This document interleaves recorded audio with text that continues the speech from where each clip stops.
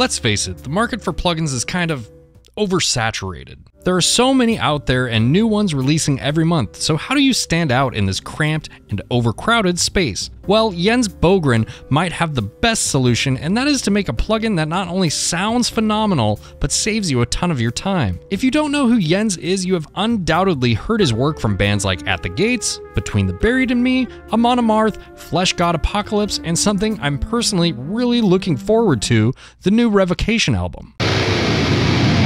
If you are new here, my name is Taylor and I make guitar videos for metalhead dorks, and I make a point to try and write and record, mix and master a new demo song pretty much in every video. This is incredibly time consuming, especially when it comes to the mixing portion. So the idea of plugins that are already dialed in and all you have to do is set the amount of gain you want and the level is super appealing to me, especially when it comes to my least favorite instrument to dial in, the bass. Luckily, Bogren Digital has released a new plugin for bass that has 2 settings and a gain knob. That's it, and it sounds killer. Now don't get me wrong, it can be a lot of fun deep diving down those tone questing rabbit holes, but when you are just trying to get something done, it's more of an obstacle than anything. So, today I'm going to show you a mix I made with not only the bass knob plugin, but the amp knob plugin as well, and some of the Bogren Digital IRs and drum samples. Then afterwards, I'll show you the session, and we can talk more about these plugins and how I'm using them. All right, let's get to it. Hi, I'm back.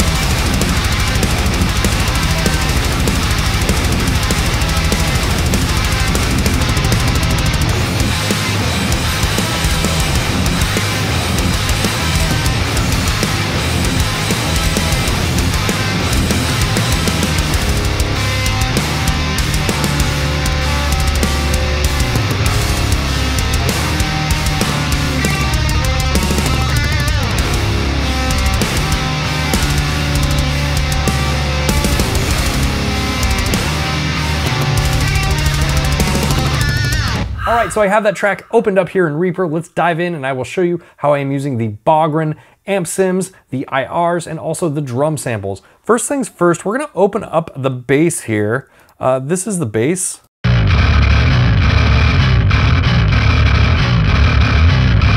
Pretty chunky. Now you can see here that I have a bass high and a bass low track. I will get into that in just a minute. For right now, we're just gonna solo one of these tracks, open up the effects. We're gonna bypass the EQ I have on it and open up the bass knob, which is the new bass amp sim from Bogren. I really like these one knob amp sims. I like not having to dial in a bunch of stuff, especially with bass. For whatever reason, I just really don't like dialing in bass, so this is perfect for me. It looks really nice here. Let's go ahead and listen to the bass.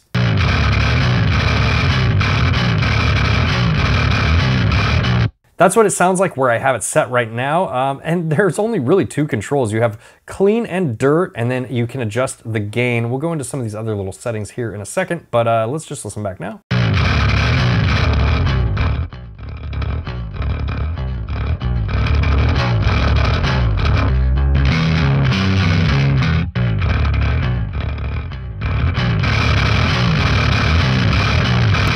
So you can hear in between just the clean and the dirt, and with the gain knob, you can get a wide variety of different bass sounds. I really like the high end on my bass to be really like, you know what I mean? Just really aggressive. So we're gonna leave that. Now let's look at some of these other settings. If I was using this with a bass, you know, if I was playing bass right now, there is a tuner built into it. So that's excellent. And this does work in standalone mode, so you can use this to monitor your bass, and every plugin that operates in standalone mode should have a tuner, in my opinion. It is such a valuable tool.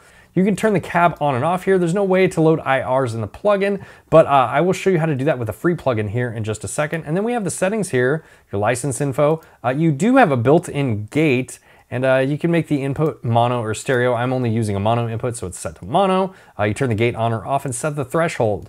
Dead simple, dead easy to use. Will save you a bunch of time, guaranteed. Sponsorships aside, I guarantee you this is going to be my go-to bass plugin just because of how easy it is to load up and dial in. Now, just real quick, I'm not gonna go too deep on this, but the way that I have the bass set up, I'm using Nova, which is a free EQ plugin. I am high passing the bass high track, and if we go in here into the bass low track, I am low passing that one, and I have a little bit of compression going on here at about 80 Hertz. Like I said, I'm not gonna dive into this too much, but the main reason that I split that is so that I can balance the top end and the low end of the bass and just kind of get a little bit more control over the bass tone and how it blends in with the drums. One thing that's a little bit different though is the bass knob that I have on the low bass track.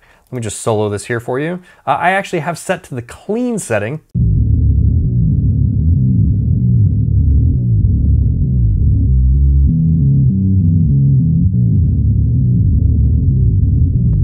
I just felt like the bass response in the low end was a little bit better on the clean setting, so that's why I have it set that way, but you can see that I have the gain dimed on the clean setting, so it's not really clean. You know what I mean? Okay, let's listen back to just the bass.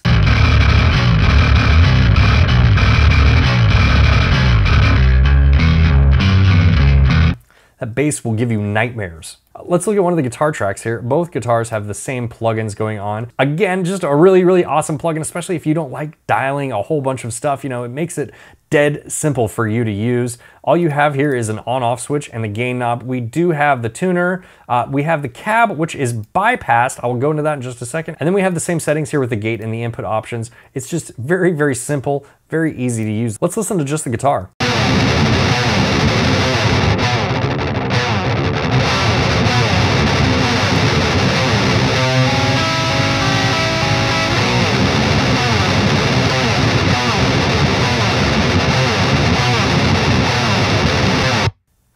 Again, super easy to use, a big time saver, and the tones sound excellent as you would expect them to. Now, one thing that I do have different is I do have the cab bypassed here. I'm using Pulse to load my impulse responses. This is a free plugin, and I am using the Rhythm Downtuned IR pack. It's set to the 𝗦𝗣𝗘𝗖𝗜𝗓?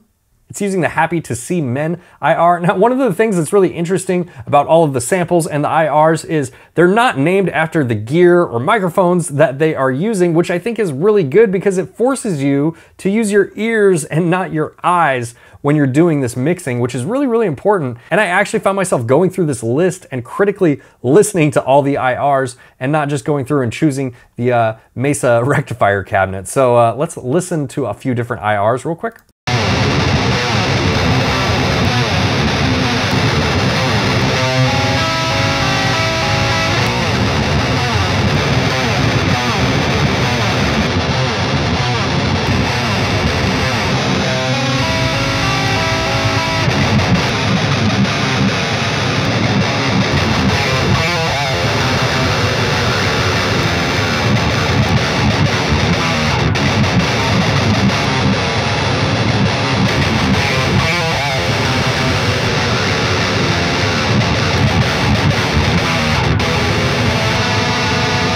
I actually like a lot of them. I think they all sound really, really good, but I found that 𝗦𝗣𝗘𝗖𝗜𝗓 IR just kind of worked in this case. So that's what we have going on with the guitars. Let's load up the drums. The drums are gonna be fun to explain. Okay, I use a drum VST called Perfect Drums, but this will work with any drum program that allows you to use your own samples. And the way that this works here is you have the actual drum set right here.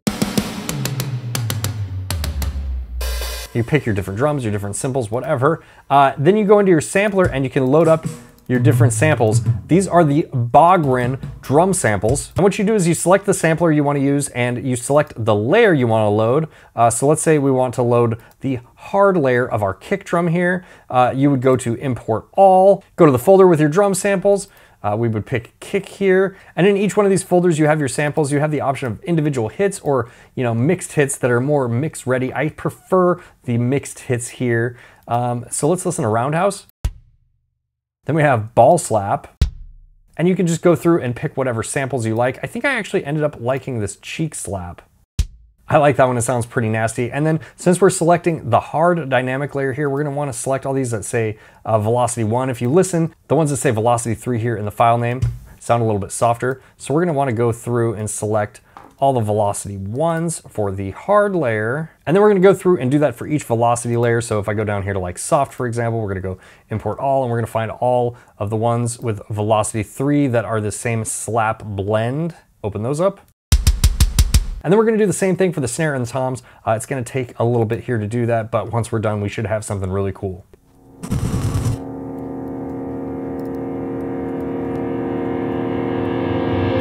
So now that we have the kick, the snare, and the tom samples loaded up into Perfect Drums, I wanna go through and do something here in the mixer. I don't wanna layer those drums with the samples from Perfect Drums, but I still wanna have snare and toms in the overhead and the room mics and the reverb mics in Perfect Drums. So I need to leave those drums active. I can't just go and mute them, but what you can do is you can go in here to the mixer and you can turn the direct all the way down. And what that's gonna do is take away the direct drum sample sound, and we will be using the Bogren signature drum samples for that, but we will still have snare and toms in our overheads and our room mics and stuff like that. Let's listen to what the drums sound like now.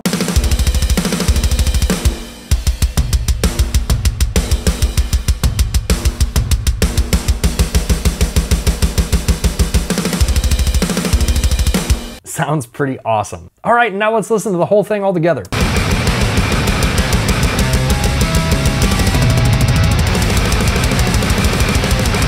All right, if you like this video, you know what to do. I have a Patreon and other cool stuff down in the description, and I will see you in the next video. Bye, guys.